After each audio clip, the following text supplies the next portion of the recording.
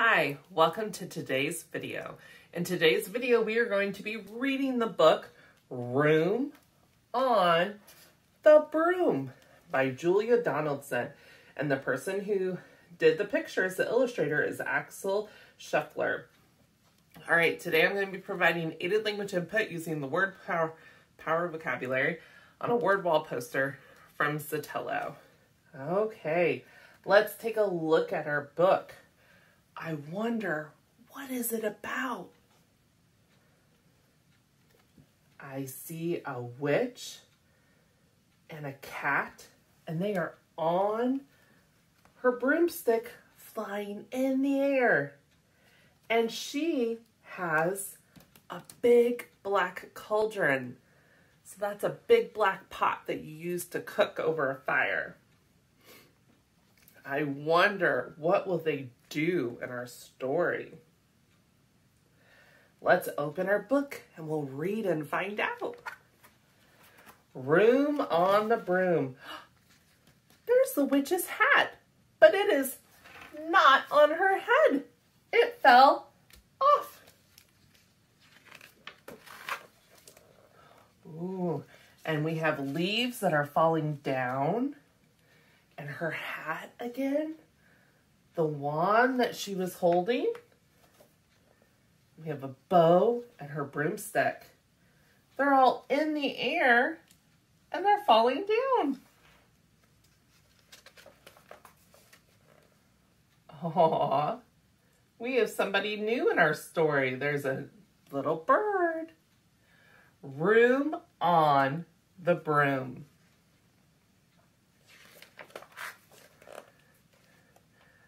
The witch had a cat and a hat that was black and long ginger hair. That means her hair is kind of a reddish orange color.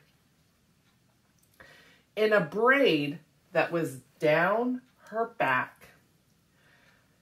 How the cat purred and how the witch grinned as they sat on their broomstick and flew through the wind. But how the witch wailed and how the cat spat. When the wind blew so wildly, it blew off the hat. It fell off. Oh no! What will they do?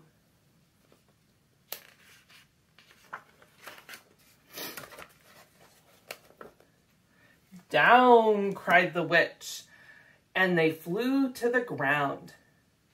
They searched for the hat, but no hat could be found. Then out of the bushes, on thundering paws, there bounded a dog with the hat in his jaws, which is his mouth. Oh, he helped them. He dropped it politely, which means nice, and then eagerly said, as the witch pulled the hat firmly down on her head,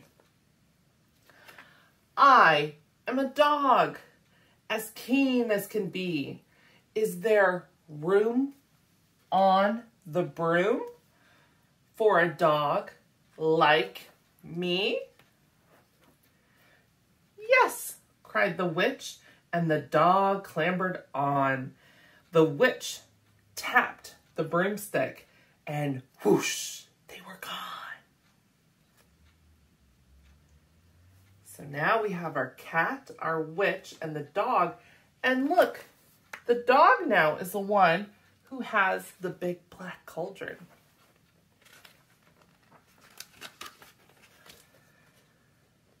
Over the fields and the forest they flew. The dog wagged his tail, and the stormy wind blew. The witch laughed out loud and held on to her hat. But away blew the bow from her braid, just like that. Oh no! First it was her hat, and now it's the bow.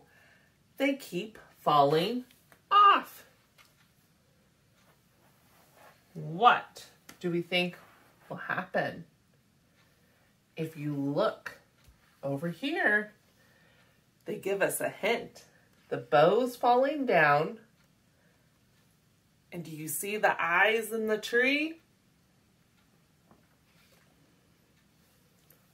Who might help them, I wonder? Down, cried the witch, and they flew to the ground. They searched for the bow, but no bow could be found. Then out from the tree with an ear-splitting shriek, there flapped a green bird with the bow in her beak. She dropped it politely and bent her head low. Then said as the witch tied her braid in the bow, I am a bird as green as can be. Is there room on the broom for a bird like me? Yes, cried the witch. So the bird fluttered on. The witch tapped the broomstick and whoosh, they were gone. Okay, let's look at our picture. We have our witch. Now the cat was in front, but now she's behind the witch. And there's the dog holding the black cauldron, and the bird is up above them. They're gonna go somewhere.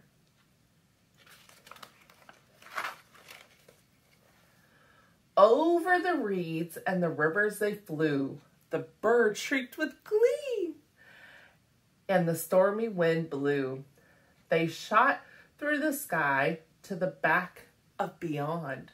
The witch clutched, which means to hold on tightly, to her bow, but she let go of her wand. Oh, now it's gonna fall down. Down, cried the witch, and they flew to the ground. They searched for the wand, but no wand could be found. Uh-oh. But if we look at this picture, they're going to give us a hint again.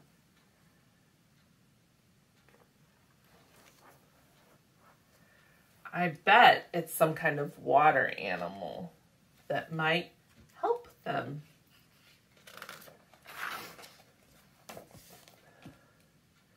Then all of a sudden, from out of the pond leaped a dripping wet frog with a dripping wet wand. He dropped it politely, then said with a croak as the witch dried the wand on the fold of her cloak. So a cloak is like a big overcoat. It doesn't have sleeves, and you wear it whenever it's cold and like rainy outside. I am a frog, he said, as clean as can be. Is there room on the broom for a frog like me? Yes, said the witch, so the frog bounded on. The witch tapped the broomstick and whoosh, they were gone. Over the moors and the mountains they flew. The frog jumped for joy. What's gonna happen? Are they gonna go somewhere different? The broom snapped in two. Oh no! Down fell the cat and the dog and the frog. They went tumbling into a bog. The witch's half broomstick flew into a cloud, and the witch, she heard a roar that was scary and loud. What's in that cloud?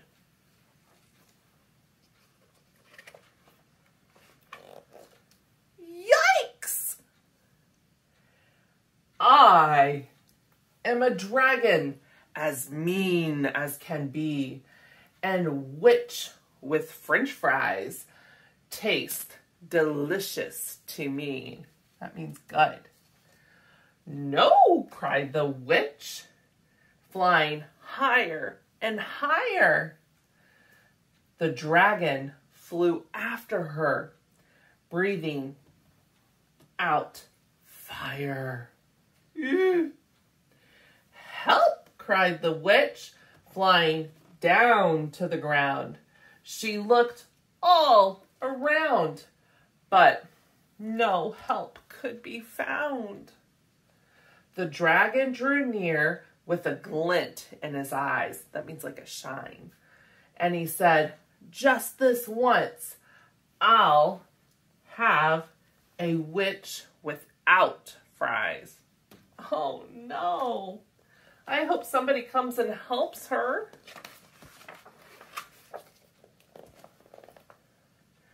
But just as he planned to begin on his feast, and feast is a big meal, from out of the ditch rose a horrible beast. It was tall, dark, and sticky, and feathered and furred. It had 4 frightful heads. It had wings like a bird. And its terrible voice, when it started to speak, was a yowl and a growl and a croak and a shriek. It dripped and it squelched and it strode from the ditch. And it said to the dragon, "Buzz off. That's my witch."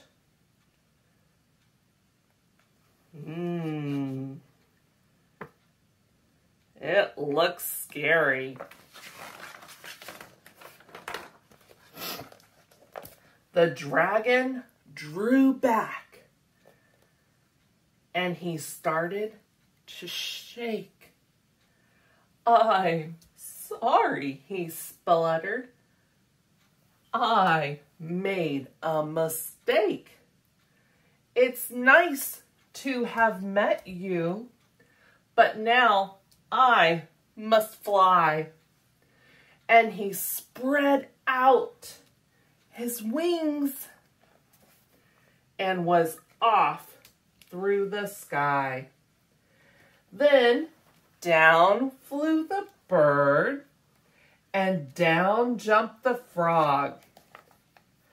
Down climbed the cat, and phew, said the dog. "And thank you, oh thank you," the grateful witch cried. "Without you, I'd be in that dragon's inside, his belly." Oh, she is so happy because they helped her. Then she filled up her cauldron and said with a grin, which is like a smile, "Find something, everyone. Find something and throw something in." So the frog found a lily, the cat found a cone, the bird found a twig, and the dog found a bone. That's so silly. They threw them all in, and the witch stirred them well. So in order to stir, it's when we have a spoon and we turn it around and around to mix everything together. And while she was stirring, she muttered or said a spell. Iggity, ziggity, zaggity, zoom! Then out rose,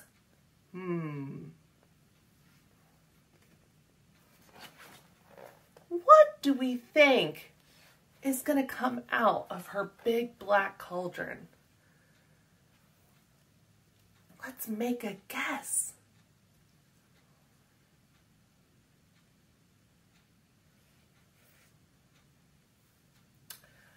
I think that since all of these characters like to fly, maybe it might be an airplane for them to fly in. What do you think? All right, let's turn our page and we'll find out. A truly magnificent broom! With seats for the witch, the cat, and the dog, a nest for the bird, and a pool for the frog. Yes, cried the witch, and they all clambered on. The witch tapped the broomstick, and whoosh, they were gone. I would like to ride on a broomstick like that. It looks comfortable. They look like they have movie theater seats. And then they get to go fly. How fun. Oh, do you remember our story and what happened? First, the hat fell off. Then the bow fell off. The wand fell down. And then our broomstick, oh, that was a problem. It snapped in two when the frog jumped on it. But the friends helped each other, and now they are happy to be together. Okay, there's the end of our story. I hope you liked reading it with me. Thank you so much for watching. If you did like it, go ahead and give me a thumbs up down below. If you haven't already, please subscribe to my channel and make sure you turn on the bell down below next to the subscribe so you get alerts for new videos. And if you like this video and would like to see more of me reading the book and providing aided language input, check out my playlist over here. Thank you so much for watching.